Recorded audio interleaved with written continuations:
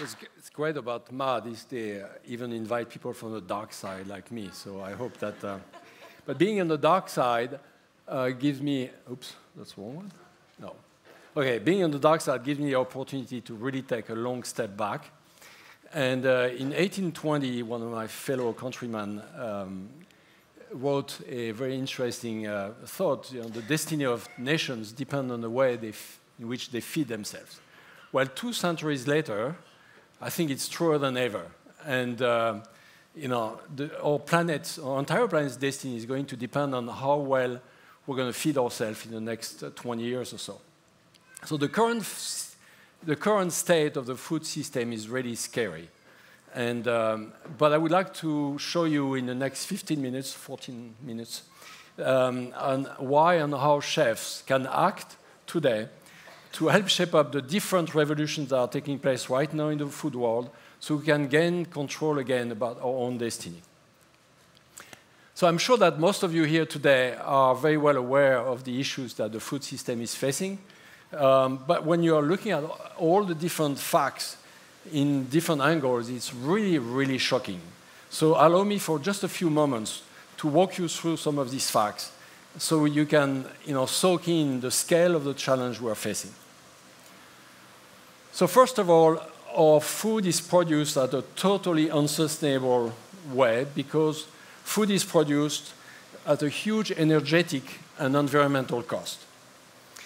But also, it's produced at a huge human cost. And most of, you know, our modern Western diet is responsible for most of the diseases and health issues we're facing today. And all of that while we're still wasting a third of what we're producing. So it's doubly absurd. Now, you would think things would change fast, but they are not, because we are in a monopolistic situation, and things are not going to change by themselves. We are permanently brainwashed by the dominant ideology, while we are being given the illusion of that we can decide, but we are not. In reality, we are victims of a disastrous storytelling and of cleverly organized disinformation system. Why would there be 57 legal names to name sugar in the US on a package? Why name something evaporated cane extract when it's just plain cane sugar? You know, we need a revolution. So but that's not all. Oh, sorry, you know.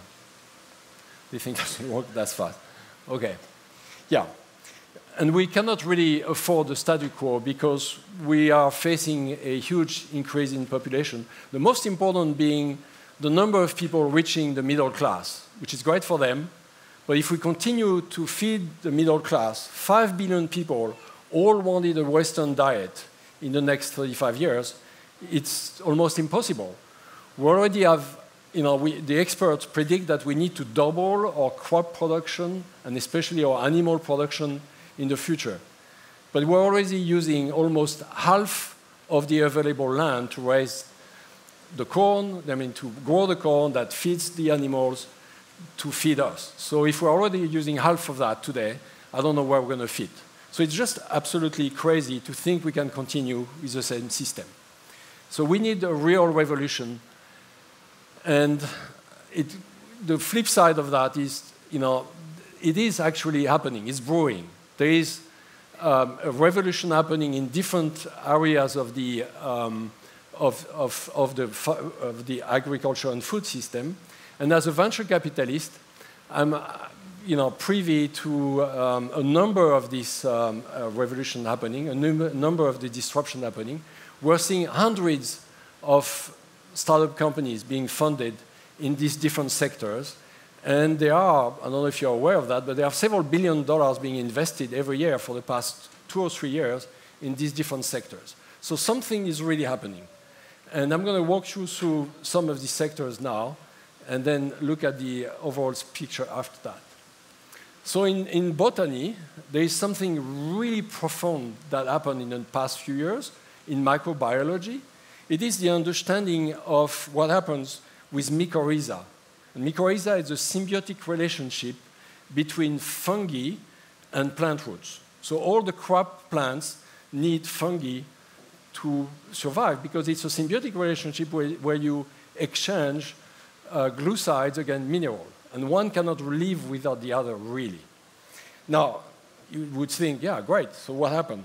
Well, until now, industrial farming has been promoting deep tilling and the usage of herbicides, which actually are killing systematically all the fungi in the fields.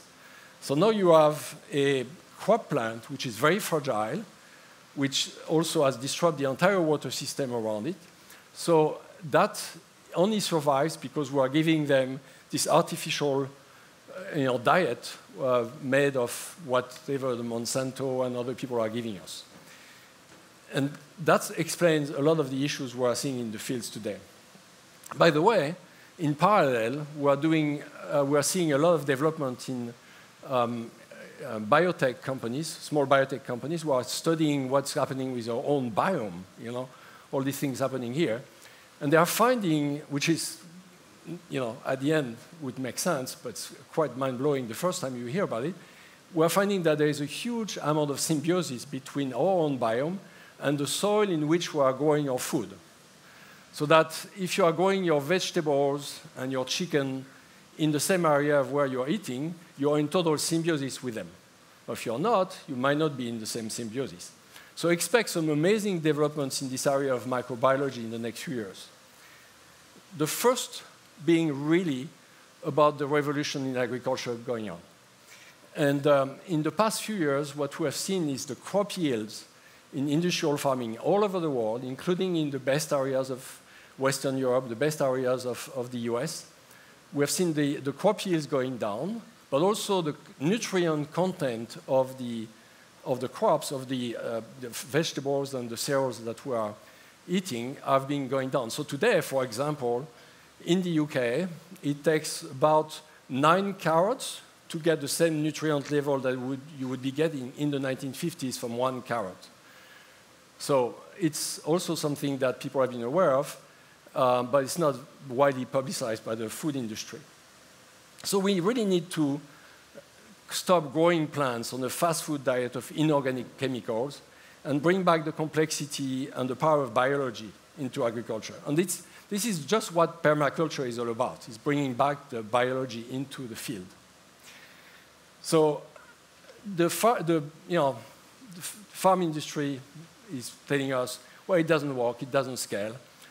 Obviously not true, because we are not going back to the dark ages. It's not like going back to the Middle Ages and trying to do things on a haphazard fashion. We have a lot of technology at our disposal. We can use soil microbiology analysis, which is very different from looking at the soil component from a mineral point of view, but looking at the actual microbiology inside. We can use satellite surveillance. We can look at a lot of things in the field to make the informed decision about what happened there. We can use other farming technologies such as precision farming, where you use GPS and stuff and satellite to optimize the way you go into your field. We can use micro drones. We can use small robots to bring the nutrients to the soil where they need it. You can use bio defense against pests and so on right at the right place.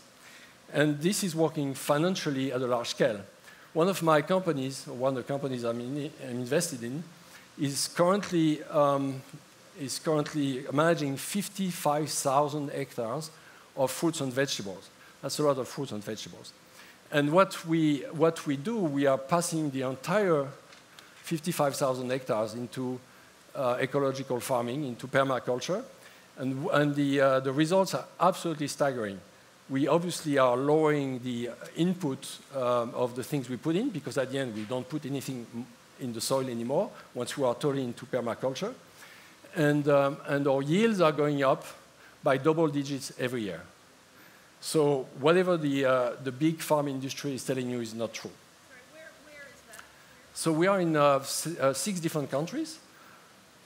In very exotic countries like Suriname, down to Turkey and Argentina and Uruguay and Belgium. So we are doing that in different places. The goal is really to scale up that a lot more, if we can. In parallel to that, on the other end of the spectrum, we're seeing the rise, and I'm sure you guys are pioneers in many ways in that too, in the rise of urban farming.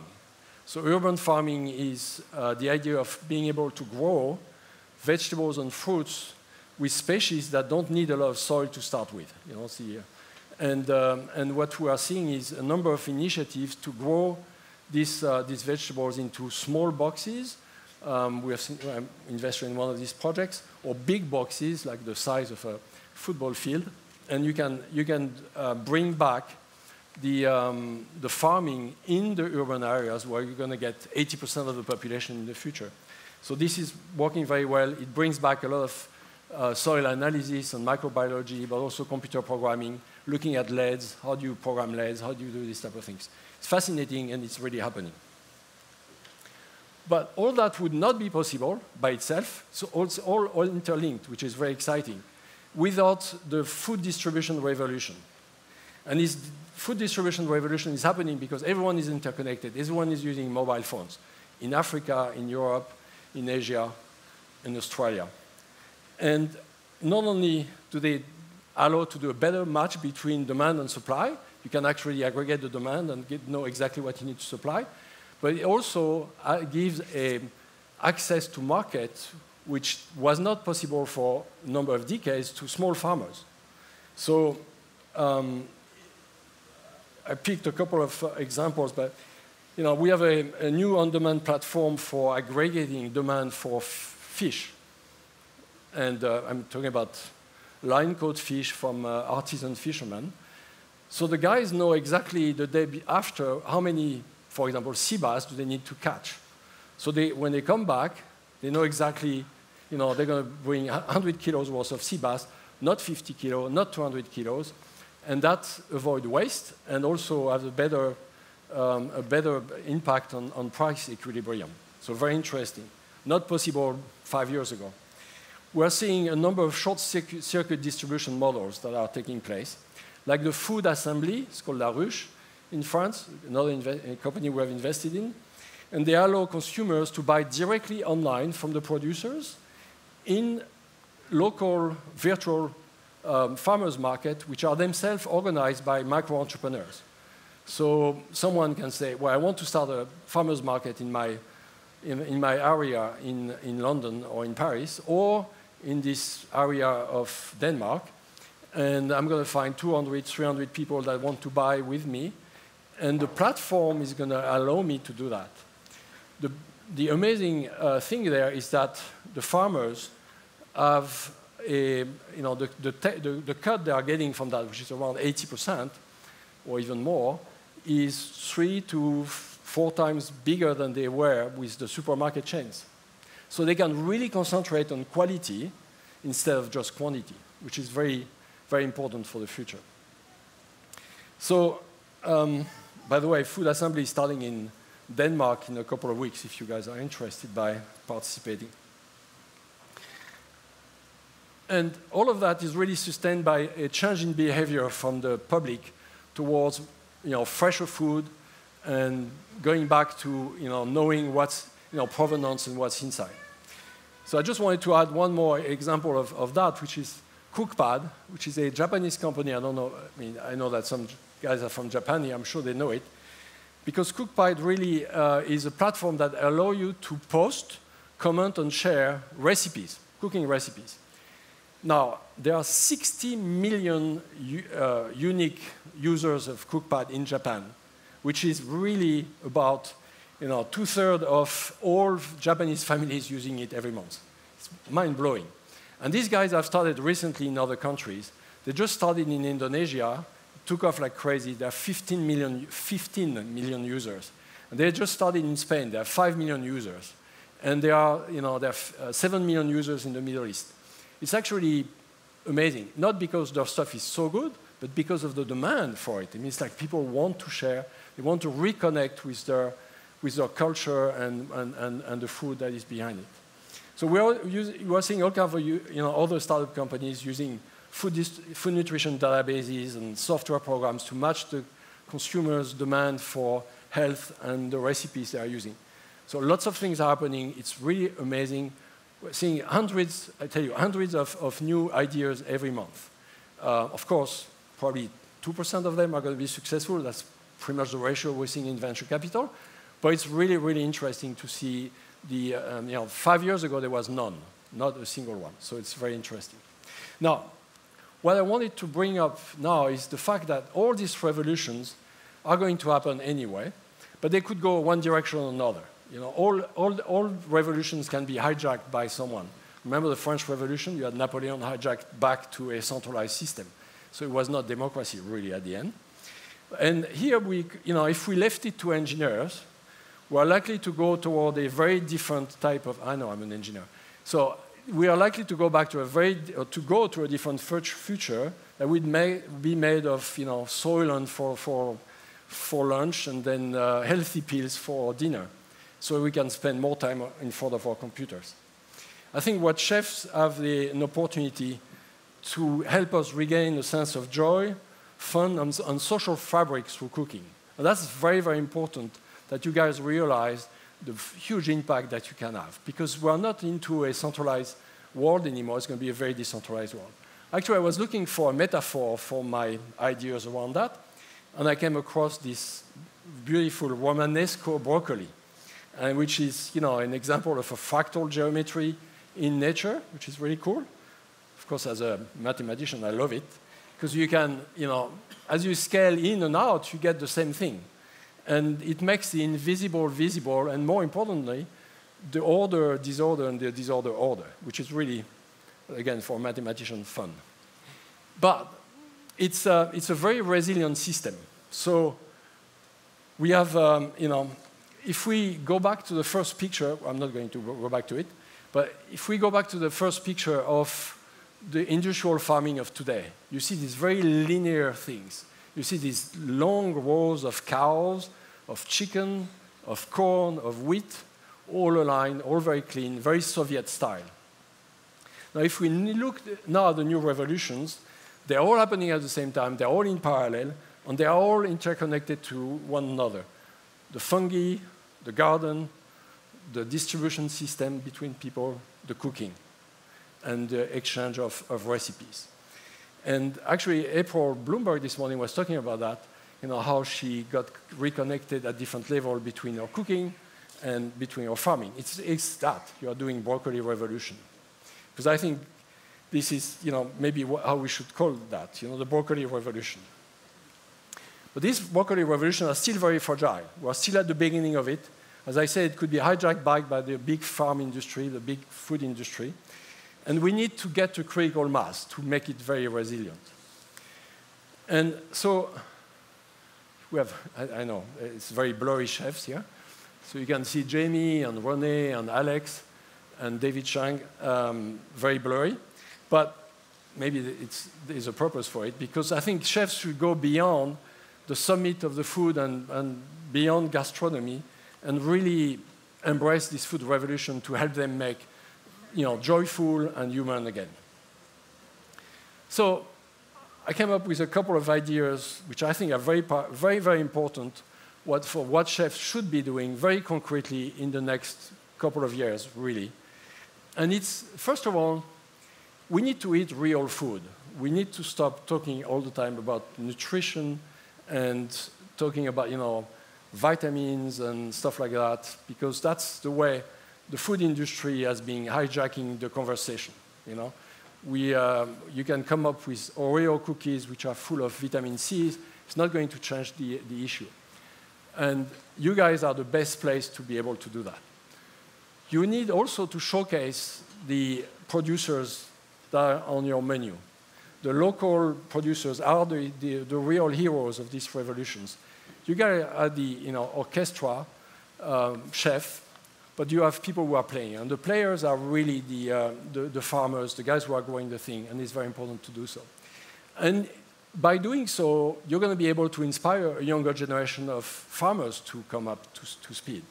Today, because of the ugliness of the industrial farming, people don't want to be farmers. If you talk this morning we were talking about how bad it is to be a chef. I tell you, being a farmer today is even worse, because you see people around you catching, developing cancer because of all the products you're using. You don't want your kids to be farmers. And that needs to change. Otherwise, we're going to go and continue to be in a more and more industrial world. And the last point, it's a personal point, but I think we really need to move away from a animal protein-centric diet because we cannot sustain it. We just cannot sustain it. And we need to, and I know that René and others here have been there, to showcase some of the vegetable-based dishes, but they should be the centerpiece of the menu, not just that. So I know I'm totally into it, but just a last little thing here. It's 10 days ago I was having dinner in Santa Fe, New Mexico. Show you that venture capitalists travel a lot. And that's Radish and Rye. It's a farm-to-fork restaurant, a new one in Santa Fe. I encourage you to go there. It's really cool. But the really interesting thing is if you look on the right side and zoom in on some of the thing here, you have Body Farms in Las Vegas and Three Sisters Farm in Glorieta. I know this place is because there is a high school there. And 6 years ago, there was absolutely no market for any of these farms. Actually, some of these farms did not even exist. There was a chance encounter, talking about fractal and stuff like that, between a biology professor at the high school and a chef that took over the job as Sodexo manager for the area, the guys who are doing the disgusting school lunches for the schools. And they met, the guy from Sodexo said, well, let's try to bend the rules and allow the school to get some of the locally produced thing into the menu. And we, with the Jamie Oliver Food Foundation, by serendipity, got alerted to that. We helped them organize a food revolution day at the school. They invited the entire community around this very poor area of New Mexico. It's one of the poorest counties. And they started to have a discussion, and other schools started to get in the bandwagon, and then the local government started to buy the food from these people. So today, 6 years later, you have a thriving community of organic farmers who have taken over, and now you even have in Santa Fe this type of restaurants that do that. So it's very much like the old butterfly that changed the things. In a fractal world, you can have an influence from far away. Because not everyone here is a celebrity chef. But everyone is a master of his own world, which is his own kitchen. So you can start a revolution in your kitchen and then see it propagate from there. So each of you today has the opportunity, and I would call that social responsibility to help break the food system and build a better one. Because you are the butterfly that can make a food storm happen on the other side of the planet. Thank you.